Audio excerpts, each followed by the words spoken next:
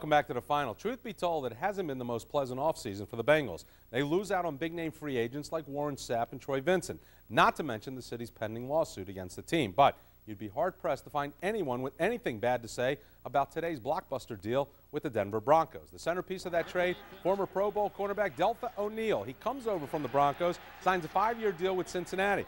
Bengals also get a 4th-round pick from Denver and swap picks in the 1st round. Denver now at 17. The Bengals will select in number 24. O'Neal, a Pro Bowler in 2001, has fallen out of favor with Denver head coach Mike Shanahan. And Coach Lewis says he's just looking for a second chance on defense and returning kicks.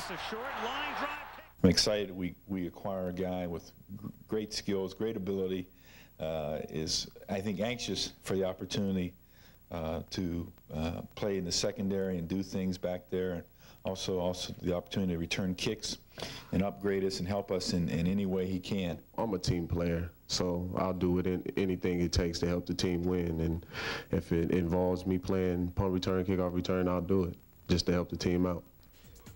So the Bengals continue to stockpile early round picks for the NFL draft later this month, 6 of the first 117. It's the first time that's happened since 1998. That includes 2 third-rounders and 2 in the 4th, one from the NFL as a compensatory pick and the other acquired today.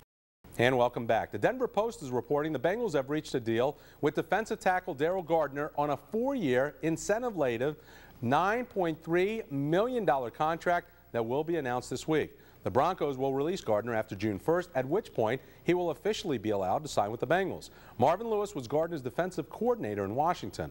The 31-year-old played in just 5 games last season.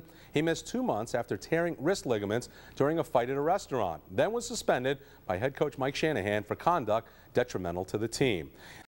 Unfortunately, we begin tonight with sobering news. Dennis Weathersby remains in serious condition at University Hospital with severe swelling to the head.